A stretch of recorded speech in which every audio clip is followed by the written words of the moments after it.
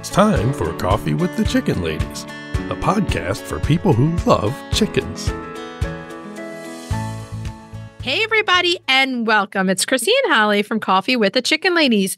We're here, and this is episode number 172 of our podcast, where we talk about everything chicken, family, fun, and more chickens. More chickens. We drink a ton of coffee. I'm talking a ton, but most importantly, we hug chickens every day. And we kiss them too. Don't forget. We brew coffee from a little coffee house in historic Gettysburg, PA. Bantam Coffee Roasters. Holly Ann, what kind of coffee are we brewing today? Today we are brewing my favorite of the Bantam Roasters offerings, the Kenyan coffee. That is your favorite. We brew it a lot. Now, where can everybody go and get their cup of Kenyan coffee?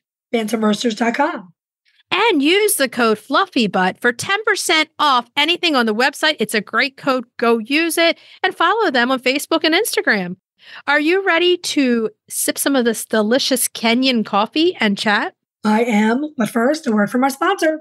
We have some exciting news to share from our sponsor, Grubly Farms. They're here, new and improved, Grubly's World Harvest. I'm a longtime subscriber, and my flock love the healthy, nutritious treats, plus orders $40 and more ship free. If you haven't heard, Grubly's has a fantastic layer pellet and crumble feed. It's packed with plant and insect protein, perfect for those picky chickens and ducks. Grubly Farms makes food and treats for healthy pets and planet. To support us in Grubly's, go to our website or our show notes and use the link. Try it today. Okay, so how are you doing today? Pretty well. How are you doing? Good. I mean, we are busy, woman. We have been busy. Super busy. Super busy. Now, we're trying to get all these interviews out for you guys, and we book out weeks in advance. So we're busy all along for the future.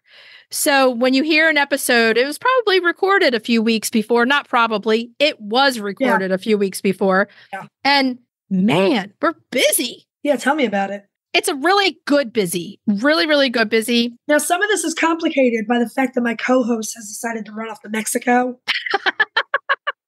Yeah, so while we're recording this, it's just a few days before I have to go away for a few days out of the country to Mexico. It's a business trip. I have to go away for a few days. It's not our business trip. It's my hubby's business trip. So yes, I have to go. So we're doing basically a few weeks of recording in just a few days.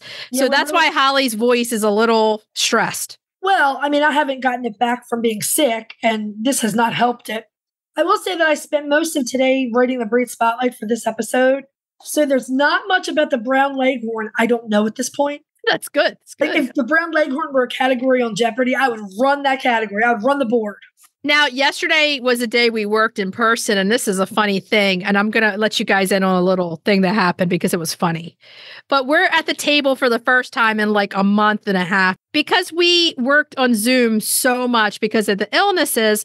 When we would cough, you can hit mute on Zoom so that your cough is not on the recording, right? Right.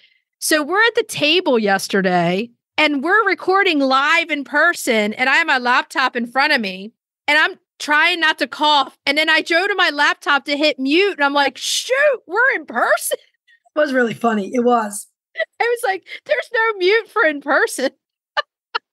No. And then sometimes when I had to cough, I would hit the pause button and then we would both start coughing. It's the last to go. It's the last to go. We are still coughing with the chicken ladies. It's unfortunate. We are. Well, on that note, if you're listening to our show and you're loving it, head on over to Apple Podcasts and leave us a written review. It does amazing things for the growth of our show. If you listen to us on Spotify, we would love some of those 5-star ratings over there. And hit that subscribe button on both, because that way you never miss an episode. And I keep saying it, but they count them. If you're looking for other ways to support the show, you can tell a few chicken-loving friends about us. You can share your favorite episodes on social media. You can check out our Etsy shop. Mugs, t-shirts, tiny chickens. You can become a patron of the show. Patreon.com/Coffee with the Chicken Ladies. Our top 2 tiers get a bonus episode each month. I really feel like the last 2 we've done have been super fun. We did the history of vet sexing, which was fascinating. And then we did a really fun history of Easter egg. So, oh, yeah. The other thing you can do if you'd like to help support the podcast is visit our website and our show notes. use our affiliate links and discount codes, and buy products from our sponsors. Yay! Hey, Chris. Yeah. Do you like subscription boxes? Does it have anything to do with chickens? Of course. Then yeah. Let me take a minute to tell you about the Chicken Love Box. If you love goodies for your chickens and you need to go to chickenlove.com. I love the mega box. Tons of useful products for my flock and a chicken tea for me. You can't go wrong with a chicken tea. They are so cute and so soft. In the February box, I absolutely love the spray bottle of Bye Bye Boo Boos and the Rooster cheese spreader knife. I love the Chicken Lady Era hat and tea. They're great, and you can't go wrong with that coffee with the Chicken Lady's mug. Boxes start at $39 a month. They ship immediately after your order, and shipping is always free. Such a great deal. Don't wait. Get off the nest and click already.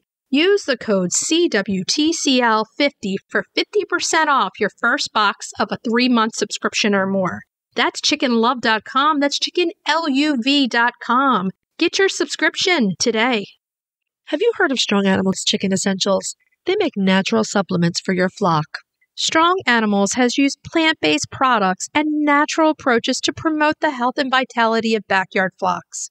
Their products contain organic essential oils, prebiotics, and other natural ingredients to support the immune system and digestive health. Give your chicks and chickens what they need to thrive with Strong Animals health products. Visit getstronganimals.com today. The Breed Spotlight is brought to you by McMurray Hatchery, defining quality for generations. For over a century, McMurray Hatchery has remained a trusted family-owned business working tirelessly to ensure our poultry meet the highest standards. Whether you are an experienced enthusiast or just embarking on the journey, look to McMurray Hatchery for guaranteed quality, rare and heritage breeds, low minimums, and all the supplies you need to raise your flock. Request a free catalog today. Love is in the air, la la la, it's a breed spotlight. I think I see where you're going with this one. You are the Italian lover. I am. Your black and red hair. Yes, that's me. It's me. Okay, so this week's breed spotlight is the Italian Brown Leghorn. It's Italiano, just like me. Italiano. Now, we all know that you have Lucy, beautiful, beautiful Lucy, and Lucy's a white Leghorn. She is an extraordinary little girl. But these are my first Leghorns, so I'm getting a brown Leghorn and a silver Leghorn this year. Lucy's going to be so upset with you. I don't think she will. I think she'll like it. She'll have other Leghorns around. She'll have Leghorn cousins. Leghorn cousins. Yes, Leghorn cousins. I named them. I name my birds before I have them most of the time. Catherine de Medici and Lucretia Borgia. Are they going to be hanging out with Fuffer? Fuffer is a goose, and stop calling her that. I'm not going to be able to call her anything but Fuffer. That's what I'm going to call her. Oh my God. No, they're probably not going to be hanging out with the geese. It's certainly not for a while. The geese are not going to be necessarily chicken guards. There's a lot I need to learn about geese, so they're going to have their own nice big space as I learn more about them. So the brown Leghorn, the beautiful brown Leghorn, Catherine de Medici, is generally known as the most colorful of the Leghorn varieties. Oh yeah, they're beautiful. It's probably why they're popular show chickens, but we really think that they should be much more popular with backyard chicken keepers than they are. They're so colorful that at one point I thought Gertie could have been a brown Leghorn. Yes. You remember absolutely. that when I started doing the investigation of Gertie, since Gertie was supposed to be an olive acre, she definitely wasn't. And then we came to the realization that she was a Welsummer, definitely a Welsummer. But to get to that point, I thought she might have been a brown Leghorn because brown Leghorns are colorful. They're really beautiful. Right. And the Welsummer also is that sort of partridgey colorway. And the difference is the white earlobes. That kind of is a little bit of the difference. Body shape too, I would say. The body shape. Now, the brown Leghorns come in 2 different shades of brown. But for this spotlight, we're going to concentrate on the light brown, not so much on the dark brown. You can also get your brown Leghorns with either a rose comb or a straight comb. Right. So you have a little bit of difference here. Catherine de Medici will be a straight comb. The rose comb, though, is an excellent option if you're in a cold climate. Mm-hmm. But that big straight comb is a must if you're in a very hot climate. They use that to let off the heat. I mean, we're in the mid-Atlantic, so it's definitely better to have the straight comb. And you make provisions in the winter, so she'll be fine. Brown Leghorns are considered a heritage breed variety. and they are currently listed in the recovering category of the Livestock Conservancy's Conservation Priority List. I feel like Leghorns across the board have had a little jump. I mean, Leghorns are always popular, but I feel like there's a new look at the Leghorn. And I like to think that maybe we're a little bit of a part of that because sometimes the Leghorns were getting a bad rap, but they're not. Right. Well, I feel like the Mediterraneans in general really have needed a little push and a little more information about them. I think they're the most enchanting chickens. They're fun to watch. They're just amazing. They're great layers. I love them. We covered the early history of the Leghorn pretty well in episode 85. So if you just want the general history, go back there to episode 85. And if you want the really early days, go to episode 4. That was also a Leghorn. Okay, yeah. It was fun. Very early days. That's the one where I said I was going to be calling my Leghorn, Legorno, Legorno. Come back to me, Legorno. We also have a Leghorn breed spotlight over on McMurray Hatchery's blog. So that's another good place to get some Leghorn info. Essentially, we're just going to sum up the history of the Leghorn.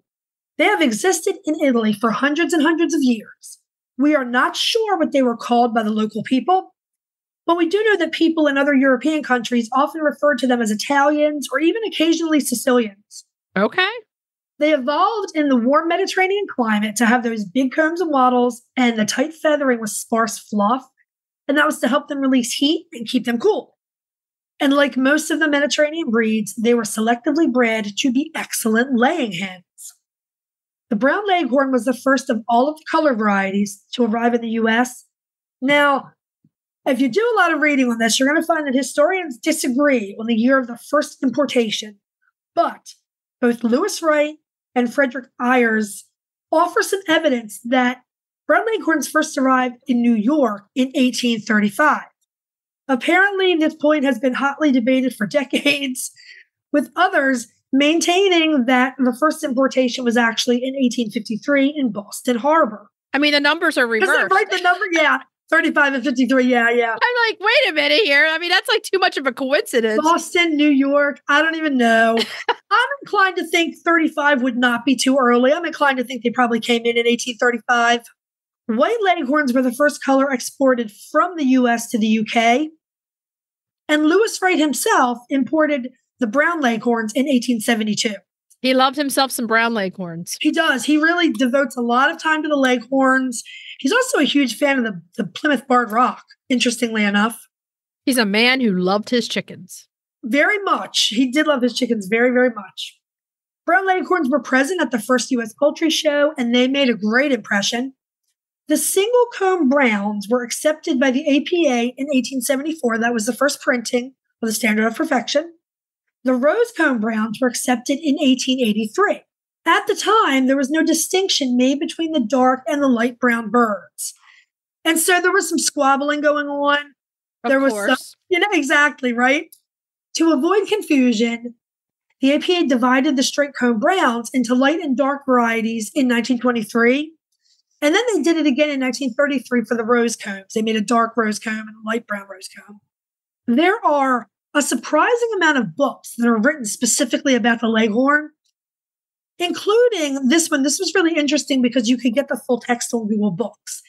It's a book written by H. Hudson Stoddard in 1879, and it is called Brown Leghorns, How to Mate, Rear, and Judge Them. Okay.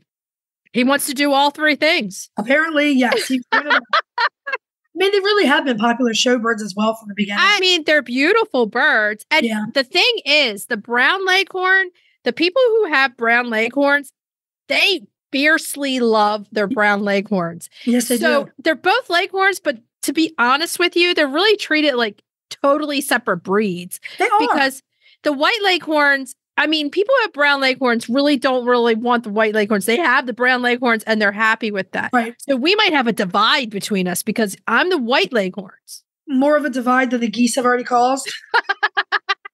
That's just fun to joke about. I'll tell you, though, the other one, I honestly think when it comes to looks, I think the silver Leghorns might have a step up on the brown. The silvers are stunning birds. That's like the tie break right there. Like, okay, the middle ground. But I mean, when you see there's a lot of big, and I saw this when I was doing the research trying to figure out Gertie, Brown Leghorn groups on Facebook. I mean, they're fierce. They love those chickens. They do. They really do. I also found some old bound copies of a journal called Leghorn World. The whole journal is Leghorns. Leghorn World. Right? And these dated from the 1920s. And you know a bird is popular when they have a whole journal all to themselves. Oh, yeah. Leghorns were pretty much the perfect storm for people in the early 1900s because, they lay a lot of eggs. They lay white eggs, which were in fashion in the 1920s.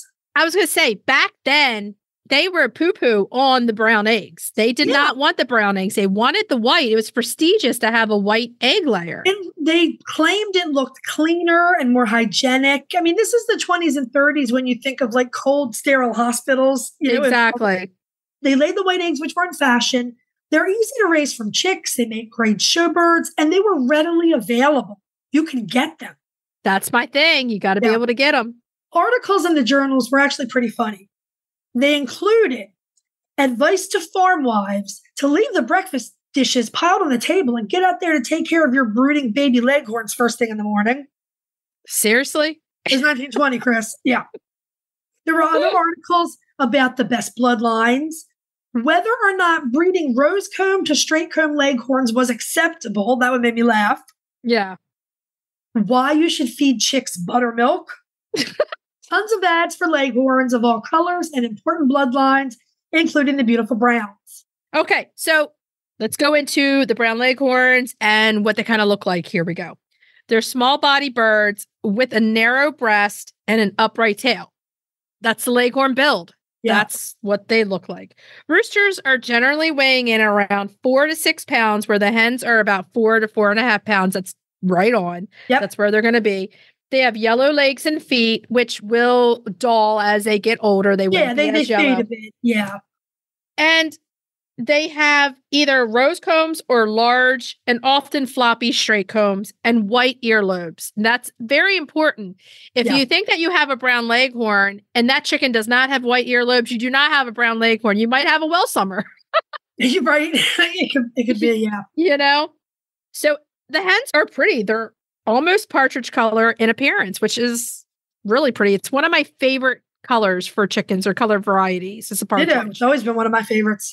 I mean, I love anybody who follows us on socials know that I love getting chickens in the sun and making those colors pop. And when you have a partridge chicken, the gold undertones in those feathers, they're as pretty as the green sheen in the darker chickens. Well, yeah, it can be. It can be. If you can get those gold undertones in the partridge to pop, you're good. So, but they don't carry the partridge gene. So they have a red breast, brown wing, and body feathers with dark stippling. Black and red, gold lace neck feathers. It's stunning. Are you listening to all these different colors? I mean, and all these different things? They're beautiful. They're labeled the brown leghorn, but that's not exactly what they are. Right. And these are just the hens. You haven't even gotten to the roosters yet. I know. So they're often mistaken for, well, summers, of course. And the roosters have a black breast, golden copper hackle and saddle feathers, and black to iridescent green. So you put the boys, you add in the green sheen. Right. So that's a magical color combination right there. I'm not sure about this. I know that they do have some black on the ends of their tails. I wonder if that turns green or if it's just... I think any black feathering has the ability. And, when the light hits it. We've been getting so many comments and people, like the green sheen and the feathers of our chickens. It really does go back to nutrition. Yes. And I mean, keep that in mind. If you feed something really good for them, that green sheen's going to come out. I actually feel like it's a combination of nutrition and a low stress environment. It allows them to thrive. It really does. Okay. So drum roll, please. Da-da-da-da-da-da. Let's go into the brown leghorn hens and their egg laying ability. They are excellent layers, which we know that they would be. Right. They're giving you about 250 to 300 large white eggs per year. Yep. Now, they cannot be beat. And here's the thing. They're not a hybrid.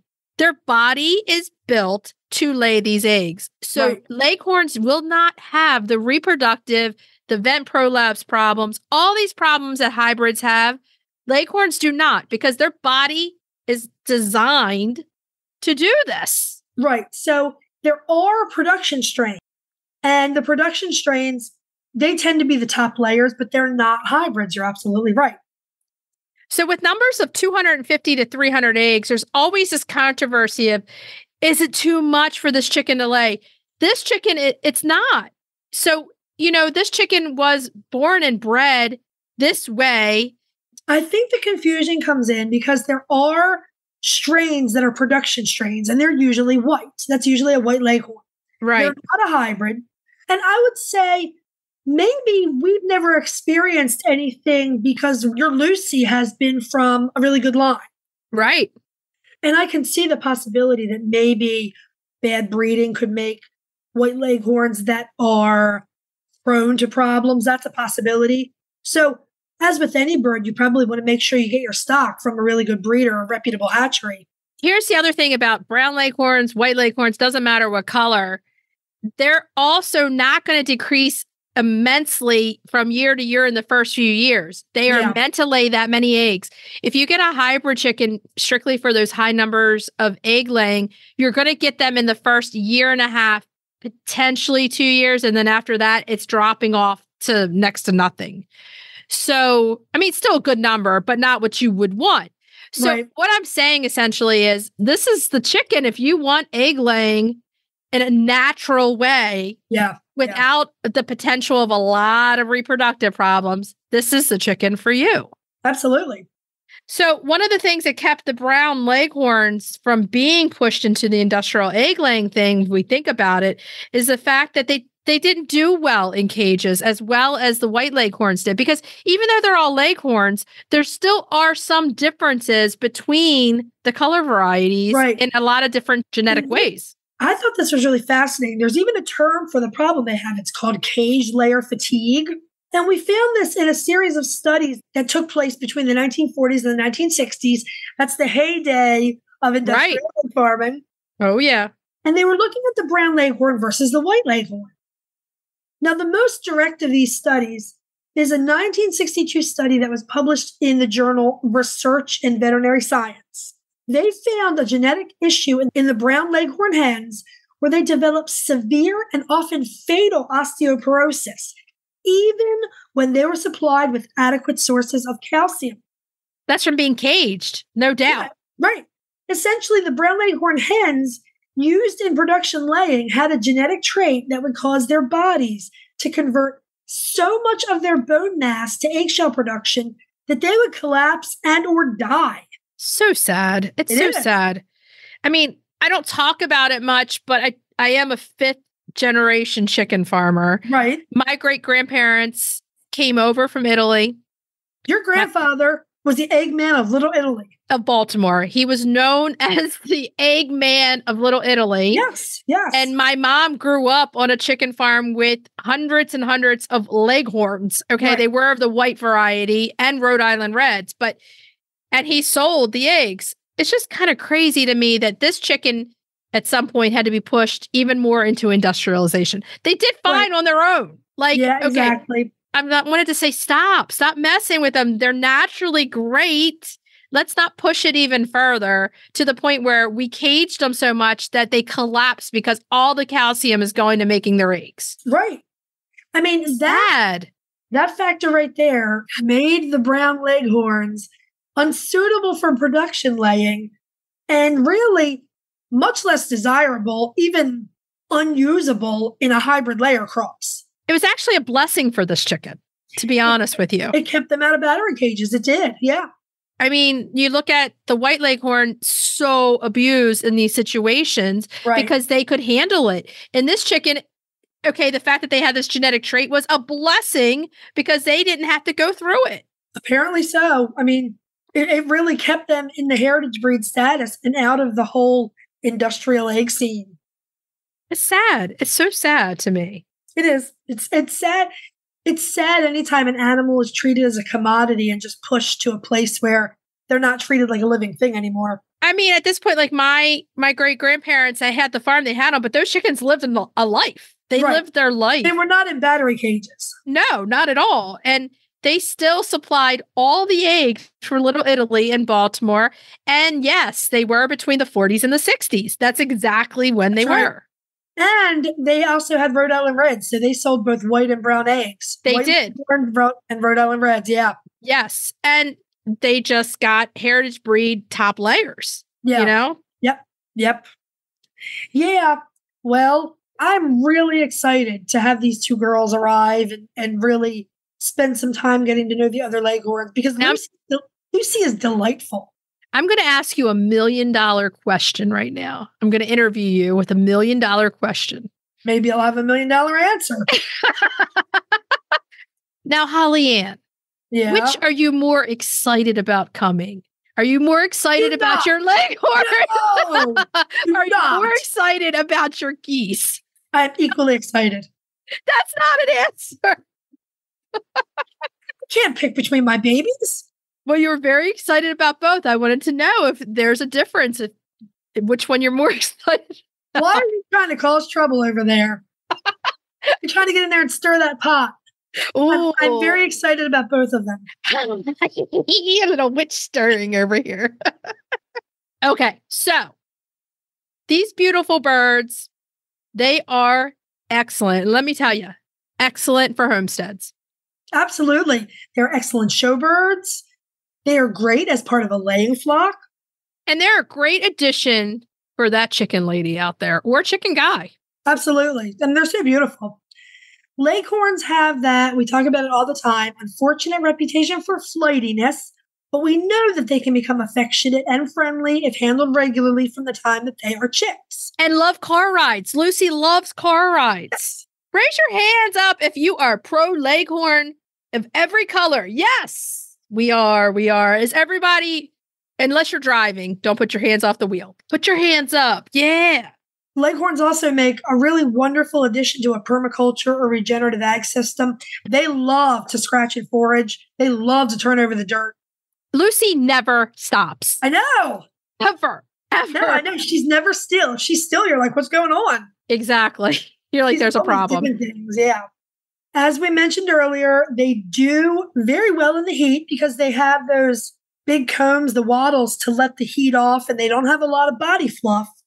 But they will absolutely need support and frostbite protection in frigid weather. Yes, if you're going to have cold, they're going to need some protection. I mean, they don't have fluff. They don't have that fluff to keep them warm, and they have big combs and wattles. They need protection. Look at them for Fluffy Butt Friday, they just have this narrow little butt. It's not a good Fluffy Butt Friday. It's very cute, but it's not like the big fluffy girls. Okay, so everyone right now is like, I need a brown leghorn. I need a white leghorn. I need silver leghorns.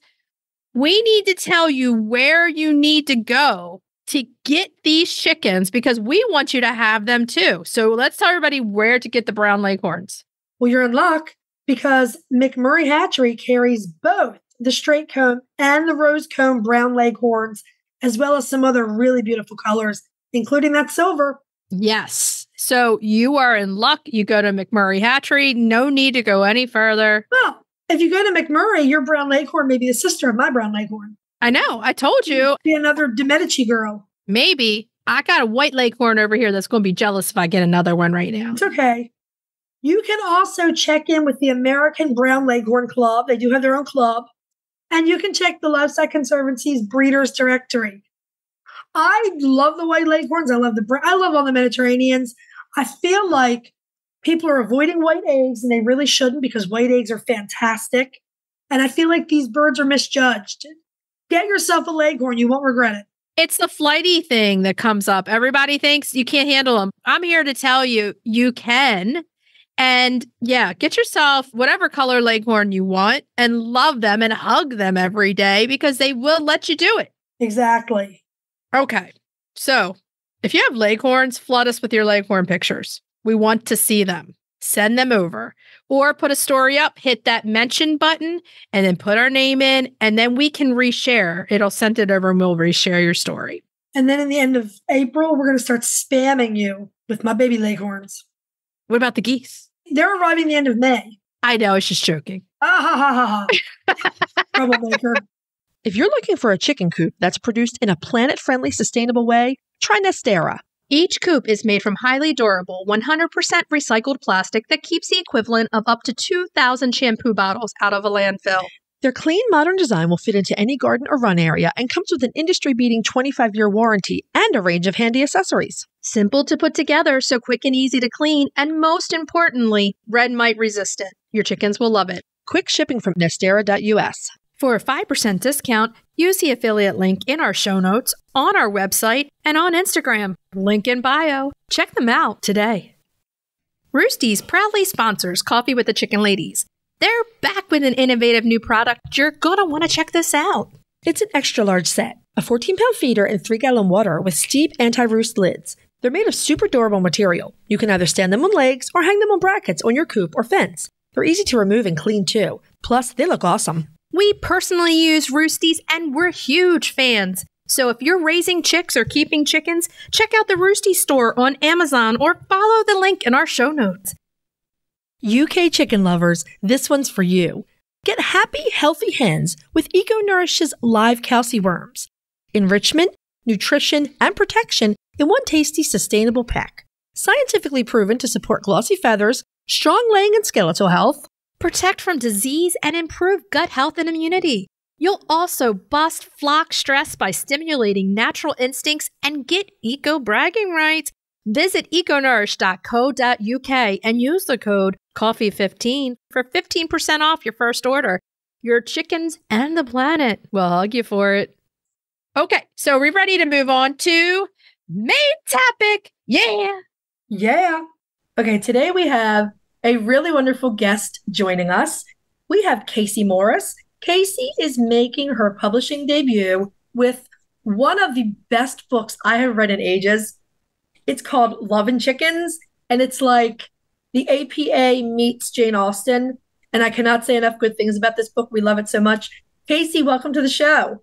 Welcome. Thank you so much. Thank you for having me. Anytime. I mean, anytime somebody sends us romance reads, we're going to read it. Thank you so much for having me. I'm very excited to be on the show. Oh, it's our pleasure. Of course. First of all, the amount of chicken information and detail in this book just set our hearts aflutter. We just love it. You have got to be a chicken lady. We knew it. We knew it from the beginning. Yeah, so right now we only have 21, but I'm hoping to get some more chicks this year. And we also have 10 geese and 2 ducks at the moment and 1 guinea. So it's a nice, respectable sized flock. You are a proper chicken lady. What kind of ducks do you have? To be honest, I'm not a major duck expert. I'm not really sure what they are. I got them in the leftover duck bin at Tractor Supply. So fair enough. Have you ever shown your poultry before? I have not. Most of mine are backyard mixes or just locally bred, not show quality chickens. But I went to the Ohio National for the first time in November in 2023 because my mother lives in Ohio. So I drove up that weekend to visit her and dragged her with me. And she's not a chicken lady at all. So she's, she calls them her grandbabies and enjoys seeing pictures, but knows nothing about them. So I dragged her to the Ohio National and I was just blown away by all of the birds and seeing what show quality birds really look like. And then 2 weeks later, I woke up at 6 a.m. and just had this idea for a chicken rom-com. And I started writing that morning and I had, I think, 5,000 or 10,000 words within a day or two. So I want to back up because my question is, how did we not run into each other there? Because we were there also this year. We took a road trip from Maryland to Columbus. Were you there this past fall or the fall before? This past fall, November. Exactly. That's what I'm saying. We were there. I think I went on Saturday with my mom. So we were there on Friday. Okay. We were there on Friday. Yeah. So I missed you guys, but it was amazing. I think it was the biggest year ever. I think over 10,000 entries. So you must have been writing like your fingers were on fire. I mean, that just happened and I'm holding the finished book in my hand. Yeah, I think I wrote it all in about like 2.5 weeks, which is crazy for me because normally if I'm writing something, it takes me a lot longer, but it just kept pouring out. You were quite inspired by those chickens. You're like, they are just pouring love out to me. I need to get this on paper. Come on. I need to get this out. Yes, Holy definitely. moly. Oh my goodness. I mean, I'm not kidding when I say I loved this book. I love this book. And I'm so amazed that somehow between November and February, when you're talking to us, you wrote and published this book. With the holidays there and everything. And you wrote a book. And you have a farm that's, you told us, 41 acres with all these animals. Wow, we're impressed. We're impressed, Kasey. Well, normally during the winter, I don't know, I just, because it's darker, we're inside a lot more. So that is usually when I try and do more creative things and look up new egg recipes and things like that. So just kind of sit in the darkness with my laptop for hours and write. That's pretty cool. You went to the Ohio Nationals, which is a sight to behold. I mean, it inspired you.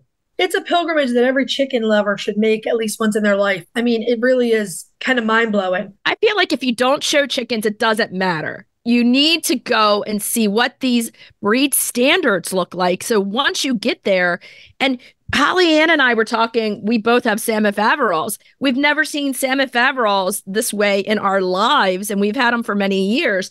You need to see the chicken at the proper breed standard. And over 10,000 birds at the Ohio Nationals. It is inspiring. It does inspire. And obviously you started writing like you had fire in your fingers because it's poured out of you. It's just amazing.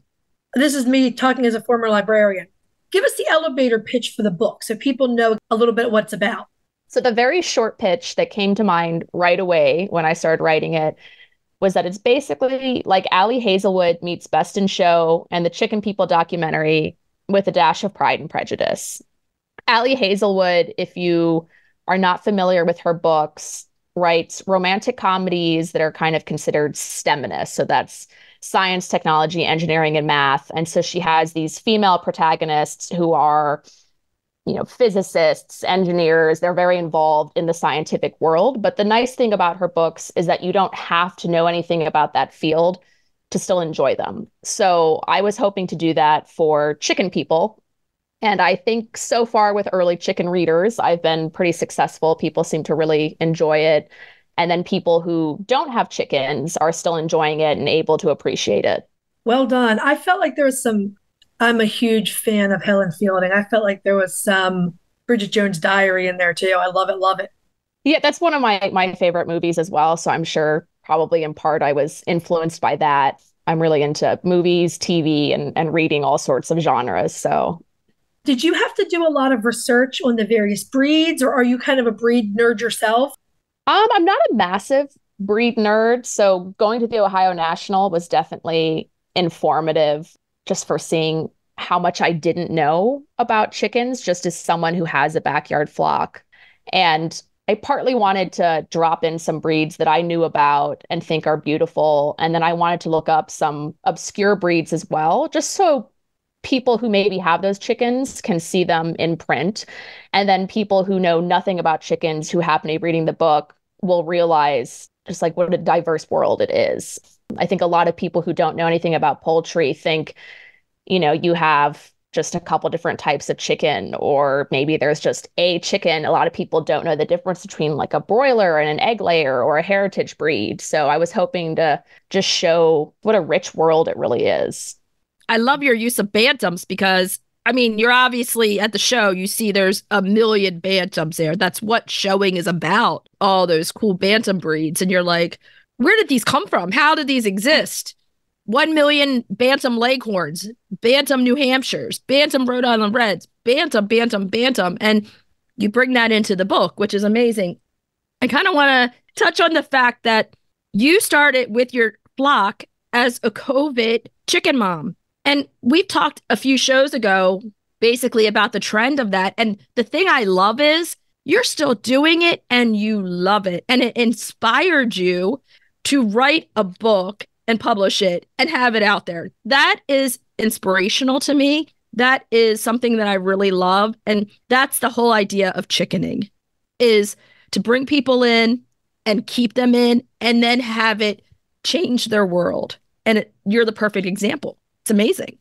Yeah, I never thought I would become a chicken person. Because again, I didn't really know much about it until we got more land and I convinced my husband that we needed 6 chickens because wouldn't it be nice to have fresh eggs? And then as we just kept adding to the flock because I wanted more eggs of different colors, I wanted different breeds, I just really fell in love with them, just their personalities. And I don't know, it's a lifestyle, which sounds kind of, I don't know, silly maybe to say, but I think other chicken people will get it, that it's not just you have chickens, like that becomes part of you. And they were definitely my gateway bird into the geese, which I originally wanted one goose to help protect the flock. And then it was, oh, well, the goose, they need friends. So let's get a couple more. And then I was like, let's get goose eggs. Wouldn't that be fun to try? And it's just kind of ballooned from there. And it's been really amazing.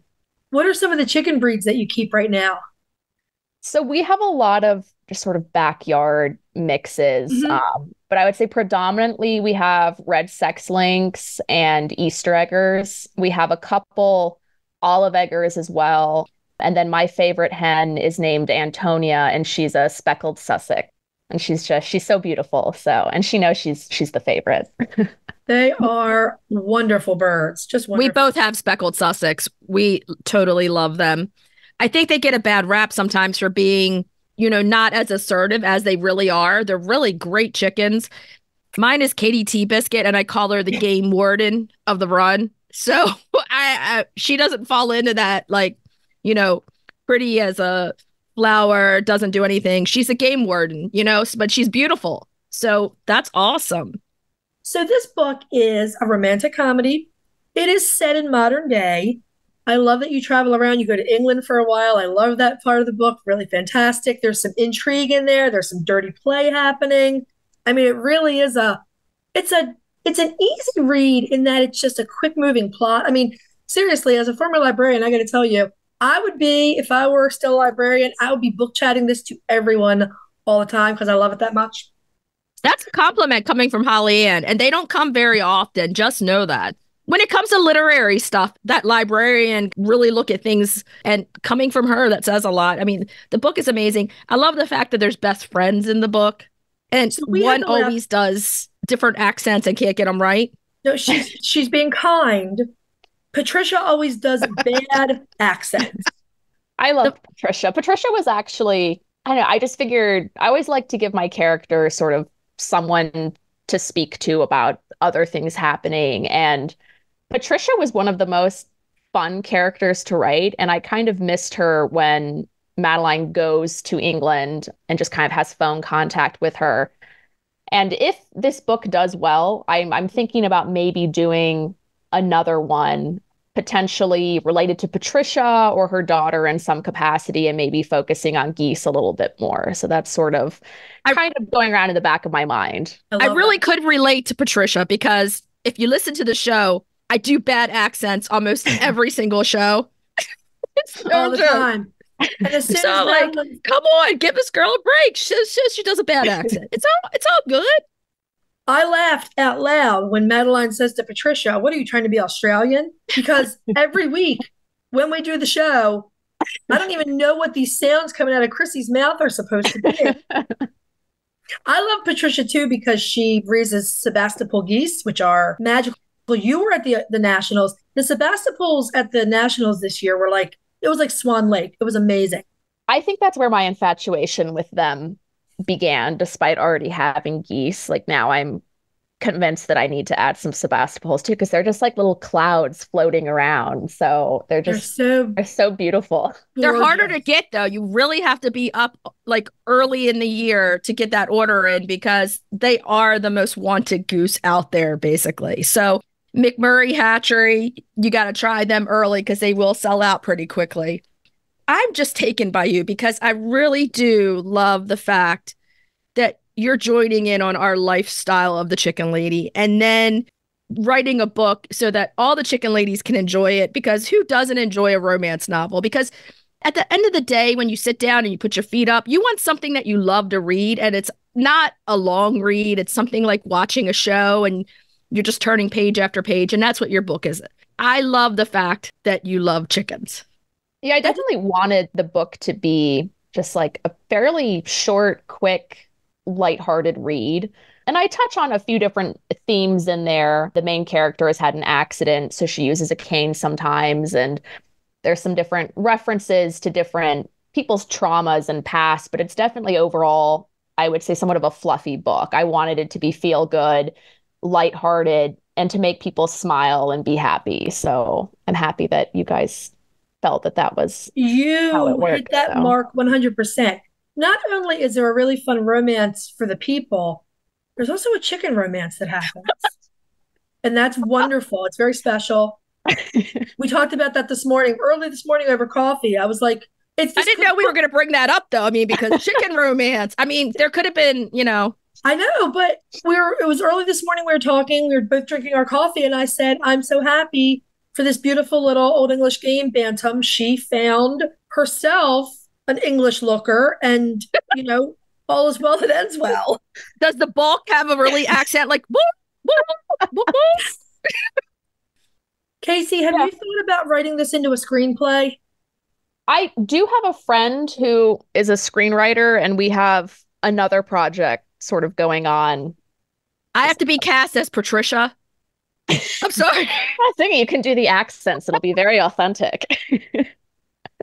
So if you were going to cast George Cooper and Madeline, who would you choose to be your actors if you could? Oh, I haven't thought about this yet. Okay. I'm sorry to put you on the spot. I do enjoy doing these things where I sit down and I pick out people. I'm Patricia. I already know that. I'm Patricia. Yeah, so we'll have you, Patricia. Done. You get to be a movie star. What the heck? Just because you do bad accents, somehow that doesn't seem right. Maybe you can be Sarah. You can be that Sarah. As we refer to I want to be that Sarah. It's funny. I have a friend named Sarah. Mm-hmm. And actually, our dog is named Madeline. So, I'm not great at picking names. Oh my God, I love it. Some of the chickens in the book have just names of my chickens, or horses or just different animals. So there's a lot of little Easter eggs in there for people who know me. There's a reference when she's watching true crime that there's an heiress who kills her polo playing boyfriend in Virginia. That is a real thing that happened down the road. So that's I was oh, I'll just throw that in there. So do you know someone who has, or do you have a bird that's Lucius the Fourth? I do not, but I studied classics and classical archaeology in school. And so I think you'll notice probably there's a handful of names in there that are Roman or Greek sounding. And of my chickens that are named, and unfortunately I have not named all of them anymore, is once I hit my peak of 40 something about a year or two ago, I just couldn't keep up with names. But the ones that do have names usually have a Roman inspired name. So we have an Antonia, we have a Claudius. We used to have a Pericles, who was my favorite rooster. He was a blue-laced red Wyandotte. And he was actually my first free chick when I ordered in the mail and said, yes, send me the free chicken. I was like, that's amazing. They're sending out free chickens. Usually a boy, just know that for sure. Yes. Yeah. I didn't know that at the time. I was that's so exciting. There's a free chicken. I was like, look at this, dear husband. They're sending me free animals. Okay. So here we go. We're only 2 hours apart. So you need to drive an hour. We need to drive an hour and have coffee. And we can have coffee over with accents. What the heck is that? I'm not sure what that accent was. She tried to do one that was Dutch a few months back, and I don't even know. I was like, what's wrong with your mouth? What's happening over there? I think we were meant to meet Kasey. Kasey is like a kindred spirit of ours here. I know. I was thinking that would actually be really fun to, I don't know, meet up with other chicken people. You guys seem like so much fun. We're good on a road trip, let me tell you. We are the queens of the road trip. So you're revolving some plans maybe for another book involving poultry. Did you like it so much that you could see yourself doing a whole series of poultry romances? I think so, definitely. It just was such a fun, quick write for me as well, because I was so invested in it. I mean, I would wake up at 6 a.m. and write for an hour before I started work and stay up late. And I don't know, I think definitely my next idea is about geese as sort of the centerpiece, but I could see potentially an entire series about poultry or just sort of farm life in general. Wonderful. What else do you do on your farm? You just keeping the poultry, or are you doing any gardening, homesteading, that sort of thing? We have a lot of horses mostly. So we're big horse people. And then I'm kind of a failed beekeeper.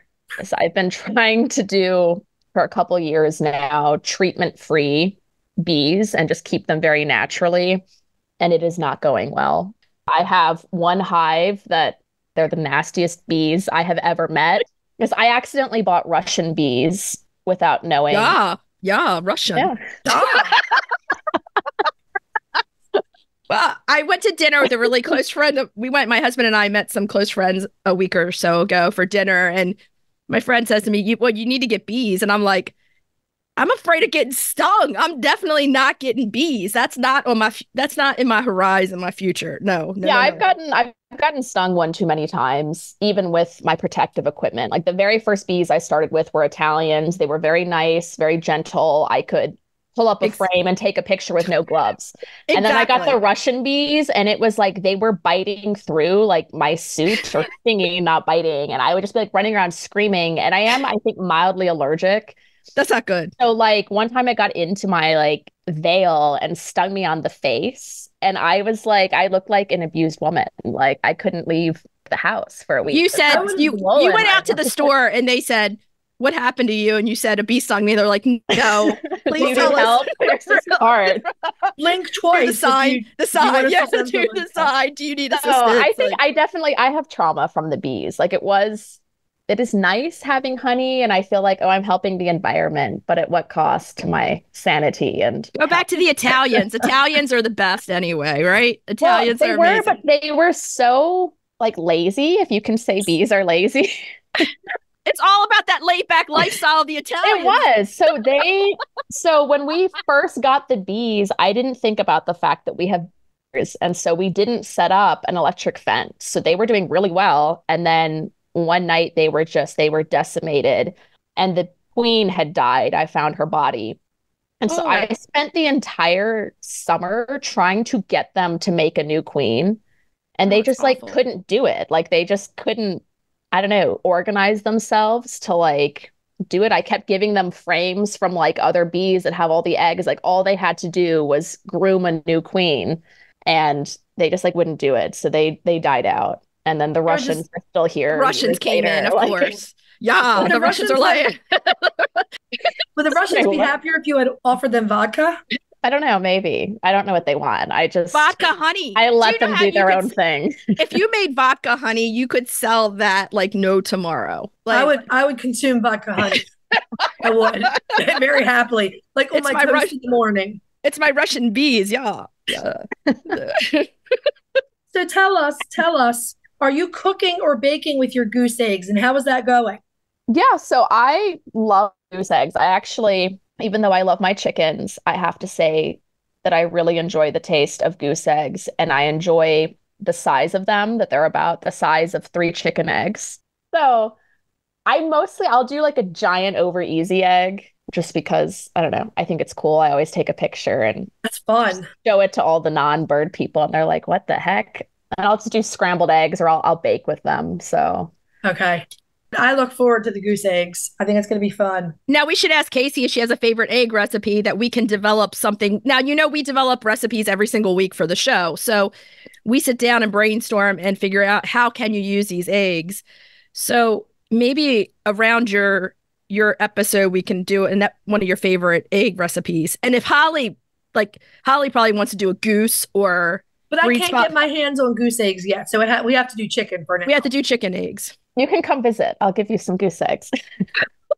We're coming to visit. Patricia's going to knock on the door and say, "What? Yeah, can you please pour the tea?" Yeah. I made egg soufflé this morning, which I've never made before. Ooh. And I did them in like, oh my God, I found a recipe because I don't like to separate out the whites because I'm really lazy. I made them in like a little muffin pan. I'm thinking like, oh yeah, like that's cool. Ones. Easy recipes. Essentially, you did individual soufflés in the little pan. Yes. Yeah. Oh, that's gonna. Yeah, we'll develop that. I like that. We'll do that. Yeah. And it used 6 chicken eggs, so it was like a nice use of a large number of eggs. So like if you use goose eggs, it would be like about 2 goose eggs instead. So we should name it something from the book. Patricia. The Patricia. The Patricia Soufflé. Do either of you have a minivan? I did, and it died a few months ago. So you are Patricia.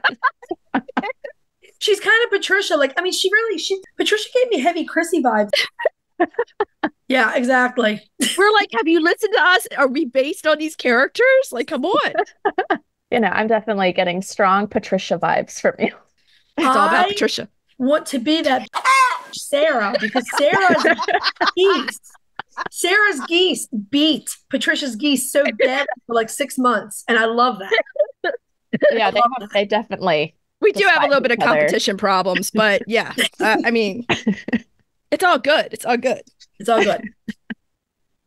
So this is your debut novel. You've done other writing, but this is your debut publishing, I should say. What's your background? Do you have a background in literature, or just tell us a little bit more about yourself and how you got into this?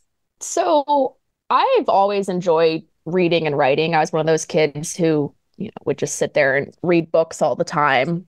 I studied classics in undergrad. I went to Princeton and mostly was on the Roman side of that. So I studied a lot of Latin and Roman history. So really enjoyed that. Went to grad school in England for a master's in classical archaeology. So my background is kind of in archaeological excavations and museum work. And for a long time, I kind of thought that is what I wanted for a career path. But when it came time to look for jobs, a lot of those opportunities were in New York City or other metropolitan areas. And I just was not into moving to an urban area. I've grown up with a lot of animals, have always been into horses.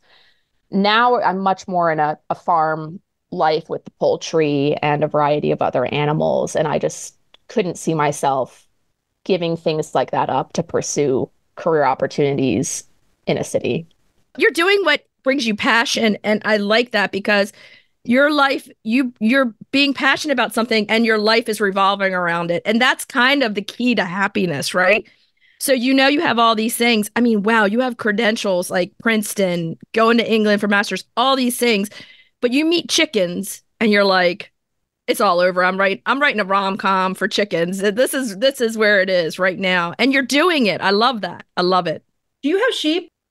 We do not yet. I've been trying to convince my husband for like a while that we need sheep because they're really good for rotational grazing with the horses, with all the parasites. So I have them. I have sheep. That's why I want you to be our new bestie because you're amazing. Holly Ann. Our new bestie. We can share her. I said our new bestie. What type of sheep do you have? I have 3 Jacobs that were rescues. Okay. I have 3 Hog Islands from Mount Vernon. They're non-breeders from the Mount Vernon estate. And I have 4 of these tiny little French sheep called Puissants. They're the smallest breed in the world. And who drove 17 hours with you round trip in one day to get those sheep? Patricia. In the minivan. Yes, I did. Now pour me my tea. In my Subaru. They were actually in the back of my Subaru. Yes. We drove up to Boston, got our sheep and brought them back. Yeah. But I love them. They're all 3 of those breeds are fantastic browsers, so they keep everything clipped down, and they really are fantastic. But I was wondering because we love everything about you, so I knew there had to be a sheep woman in there somewhere. And I would really like to get Columbia sheep, which just like they were so massive because we do have a coyote problem here. If we ever get sheep, I want like massive things. Columbias are gorgeous sheep with really pretty wool, and they have these really handsome heads. They would be perfect for your Roman names. I want emus, but I haven't convinced the husband on emus. They're on my list of most wanted farm animals. I mean, if you have 41 acres, you have room for kind of whatever you want at this point, as long as you have like the structure and all that stuff. Emus don't have a preen gland, just so you know. Emus can't preen. They don't have a preen gland. I didn't know that. It's just a little bit of super geek trivia that I'm giving you since you're interested in emus. I can prepare myself. You won't catch your emus preening. So there we go. Well, in 10 years, when you finally get an emu, it won't preen. Oh, yeah. I remember that weird podcast lady that had just random bizarre facts. And she said there's no preen gland on an emu. And that'll be stuck in my mind now for forever. So we have a very unfair question to ask you, but we'll get to that in a minute. Because the first thing we want to tell people is where to find you and where to find your book. I will have the book listed in the show notes, connected to Amazon, so you can go right to it and buy it. And I highly suggest you do it. But where can people follow you for more upcoming fun? So right now I'm most active on Instagram at Kasey Morris Writes. And then I also have a website, which is CaseyMorris.com. I've been trying to get on TikTok, but I'm just not really vibing with it. I think I'm too old already or something. So I don't know. Kasey Morris Writes is your Instagram. And what's your website? I'm sorry. CaseyMorris.com. Just CaseyMorris.com. Okay. So our final question to you today. Kasey, what is your favorite breed of chicken? We know this is completely unfair, but we ask every guest that comes on the show. Even though I don't have any, I'd have to say Silkies. I've become obsessed with them ever since seeing some in person, and I desperately want them. They are beautiful chickens. And I think now that you have a few years of chickening under your belt, I think that you would be pretty well equipped for Silkies, because Silkies can have some extra stuff that you need to know about with taking care of them and everything. So I can see you as a great Silky mom. Thank you. And they do have a preen gland, but it doesn't do them any good. That's the concern is like, they're adorable and I want them, but I'm like, would it just kind of become a house chicken? Like, would I be giving it baths all the time? Like, I don't know. They are definitely higher maintenance. I mean, we have a friend, a longtime patron of the show, and a friend, Carla, who keeps 4 stunningly beautiful Silkies, but they do live indoor, outdoor. Yeah. Because they're the fanciest of the fancy.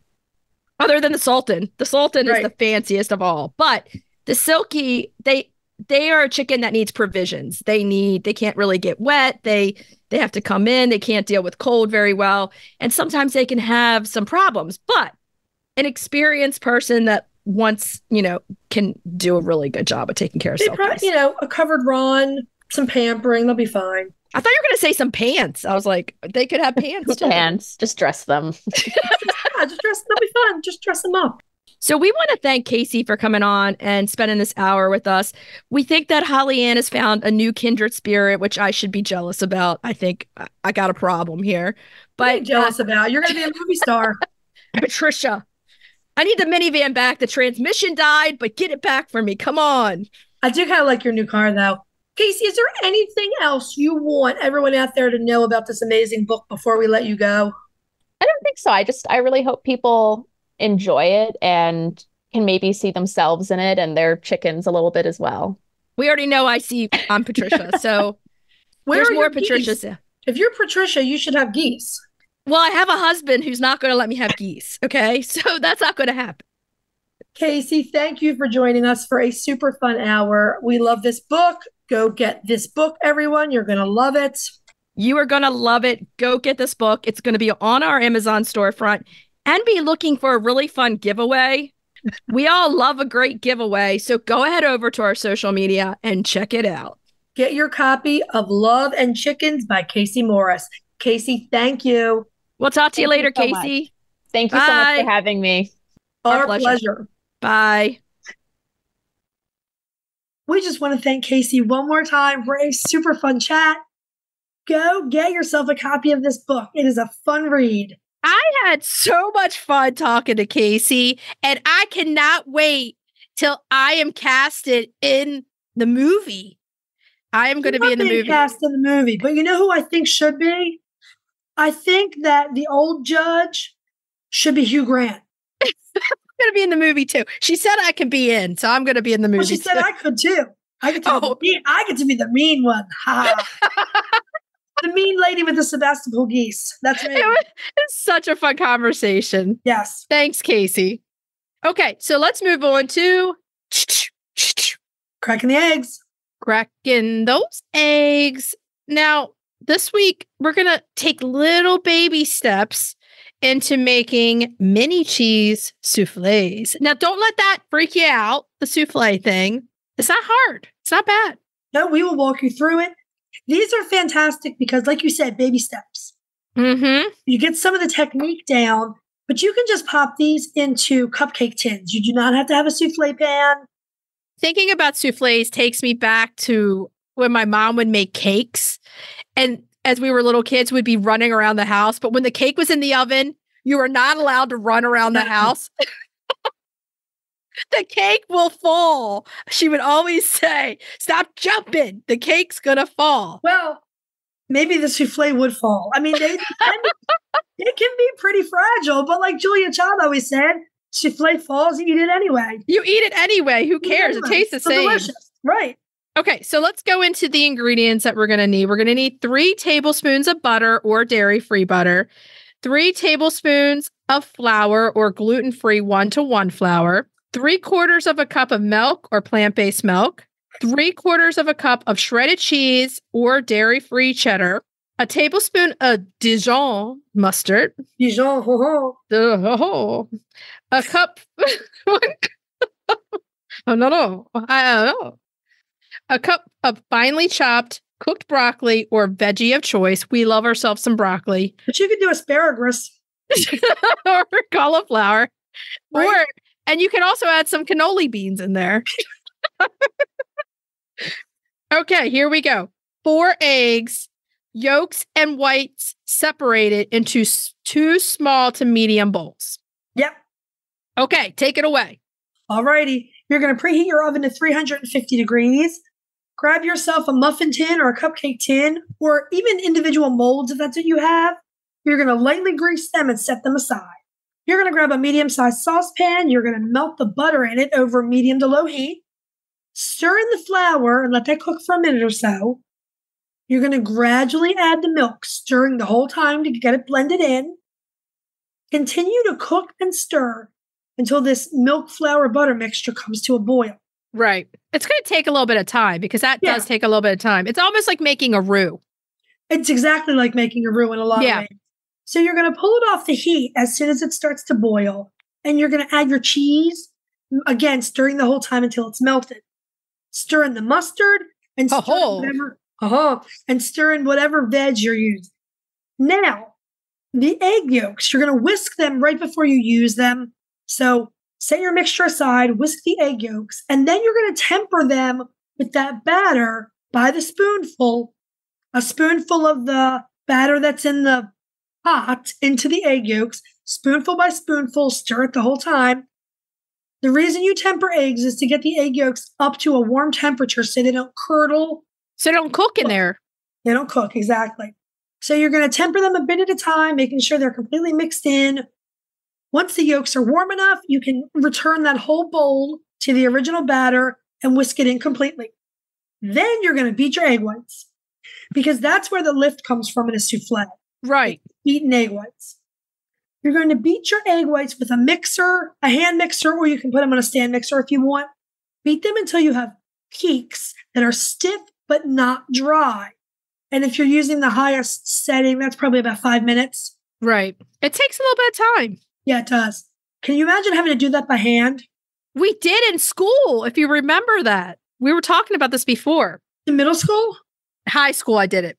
I didn't do food science with you in high school. I had creative writing instead. Yeah, I did it. And I mean, there's a whole thing about we learned how to do this by hand, by mixer, all of it. I've done it by hand just to try it, but it was not good. Just use a mixer. Just use your mixer. Once you have those stiff but not dry peaks, you're going to gently fold the whites into that souffle batter with the yolks in it. Pour it into your muffin pans or your cups. Bake it for 25 minutes until the souffles are puffed and set. Now, here's the thing. Do not open that door until you think they're probably done. And don't jump. I guess don't jump, yeah. And again, if they fall, they're still delicious. Serve them anyway. They'll still taste the same. Exactly. Everyone think they're great. We looked at this as some pretty safe way to venture into souffle making. And we were talking to Kasey about this during the main topic. Yeah. And she was telling us, I don't know if it was on or off when we were recording, but she was making some souffles also. Yes. This is definitely an inspired by Kasey recipe. So try it. You might like it. Let us know. And if they rise or if they fall, take the pictures and send them to us. We want to see them. We don't care. No. We want to see them. Okay. So let's move on to retail therapy. Retail therapy. Yeah. If you're an 80s kid like us, You're going to love this week's retail therapy. If you're not, you're going to learn something. But this week's retail therapy is home interiors, vintage chickens, but just home interiors. Now, growing up, if your mom did not mention home interiors, it's always like, oh, that's home interiors. Don't mess that up. That's home interiors. Or I'm on QVC. That's home interiors on QVC. Like, I forgot I was on QVC. My mom was not a fan of it. And I know she was very unusual with that. Like all the neighbors had the home interior, but we did not. My mom would like, if it was on sale, home interiors, then we would get it. But if it weren't sale, then we wouldn't.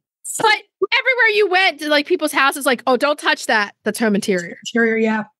Home Interiors and Gifts was a U.S. home decor company that was in business from the 1950s through 2008. Man, they went all the way to 2008? Well, they were bought out in the 90s, and so they were folded under an umbrella company, but they were technically still in existence. So they weren't called Home Interiors at that point? I don't think so. I think they switched. Now, Home Interiors sold goods to the public through sales reps that held home house parties. Oh, yeah. Just like Tupperware. Right. And like we said, Home Interiors was at the height of their popularity in the 1970s and the 1980s. Oh, yes. They sold a surprising number of chicken decor items, including figurines, wall art, framed prints, lanterns, and decorative plates. And there's even more than that. Now, they also had a lot of duck and goose stuff too. Of course they did. Of course. A lot. Now, remember a couple weeks ago, I shot you a pic of these 2 metal chicken lanterns that I found? Yeah. In the home interior. Their home interior. Okay. There's a story of, I have to ask my mom about it again, but basically I was 2 and my mom had this ceramic chicken. I know that story. Yeah. Okay? And she said she refused to put everything away. And I'm pretty sure the ceramic chicken was home interior. Okay. So the only reason I know is I'm going to get to it in a minute. But okay, so I'm 2 years old. My mom's refusing to put her knickknacks away. And one of which she's saying she's not going to baby proof the house. Right. And she's saying the one was a home interior. And get it, it was a chicken. And the story is I grabbed it and I started running. And she was like, no. And I took it, I threw it against the wall. Oh. And it shattered in a million pieces. Oh, man. So fast forward to like 4 or 5 years ago, I'm in Goodwill and I buy this brown ceramic chicken and I'm like, oh, I love this. And she comes to the house and she just stops dead and says, where did you get that? She's like, that's home interior because that's the one you broke when you were 2 years old. I'm like, do you want me to give you this? I really like it. She's like, no, keep it. But it was like, that's funny. It was like, how do you? Like, she saw a ghost knickknack. She stopped dead in her tracks. Like, where did you get that? I glued it back together, Mom. Mom, I was 2. I glued it. She's like, I love that chicken. And you grabbed it and you threw it against the wall. Well, this is what happens when you leave your knickknacks out with 2-year-olds. Yeah. Really? Oh, man. But that's the home interior thing. I mean, home interior parties, you know what? There was something fun about Tupperware parties. People did it to get together. And also, kind of like egg money, women used it to make a little bit of money on the side. Right. Or also, they could get the stuff for free if they sold so much of it. And you could get the stuff. But I feel like Magic Chef started to come in the 90s. That was similar. Yeah, I mean, Tupperware has had the test of time. That's for sure. Oh, yeah, definitely. You can generally identify home interior stuff by their mark, especially on their ceramic things. It's Homco, HOMCO. Yep. I feel like you're starting to see more and more Homco stuff showing up in thrift shops and on eBay and Etsy. Because kids of that age are our age now, and they're going through like their parents' houses, and that it's coming out now. Yep. And so you're seeing it, but it's like what we were talking about on our Patreon episode, this is Fabergé. It's also another saying that you kind of put together with the 80s, right? Home interiors. Home interiors. That's fun. That's fun. It is fun. Don't touch that. That's home interiors. I got to tell you, I was really thrilled with those lanterns. They're adorable. Oh, yeah. And I mean, if you go to the thrift store and you look for a Hoko, and here's the thing, it's now popular again. People want it. Right. Because part of it's nostalgia. You had it growing up, and now you're like, I want it back. Yeah. And the vintage chicken stuff, I mean, that never goes out of style. Really does. No, never. It's fantastic. Never. If you have some, send us a picture. We want to see it. Okay. Please. So, should we tell everybody what we're going to be talking about next week? Next week, we are spotlighting another Mediterranean breed. This is one we haven't done before. The absolutely beautiful Penna-Desenka. Like the coffee. That's Sanka, but okay. Main topic, we are talking with the wonderful Forrest Clinton from My Pet Chicken. We have so much fun talking with her. She is great. Cracking the eggs, French toast with rhubarb compote. That you can grow yourself in your garden. Absolutely. And retail therapy, one of our favorites. We are talking vintage egg cups. Because you know you got a lot of them. If not, go to the thrift store and buy some. You want some. I'll tell you, egg cups are one of those things where they might be $1 or $2, or they might be $20 each. Or $500. You never know. Okay, so what should we tell everybody to do until next week? Hug your chickens.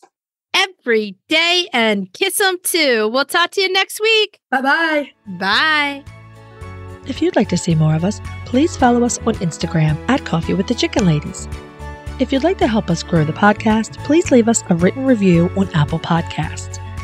If you'd like to become a patron of the show, please visit our Patreon page, patreon.com/Coffee with the Chicken Ladies. Thanks for listening.